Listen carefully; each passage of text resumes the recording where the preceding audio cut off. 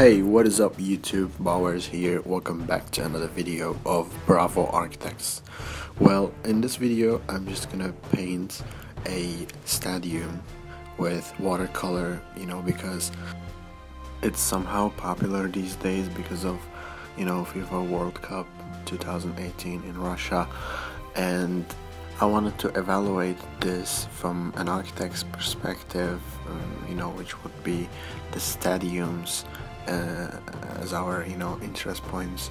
I wanted to research about the stadiums of 2018's FIFA World Cup Championship. That's definitely another topic for another video, but in this one I just wanted to remember my skills and passion towards watercolor painting, so I decided to show and illustrate a stadium with a green environment, which is something rare to see actually. And I'm just not gonna go into detail and draw the trees and the urban texture as representative marks, so that we can understand that it's an urban context located around the stadium. I think watercolor is very meditating, and no matter what people do, I really suggest everyone to at least try doing watercolor once a week.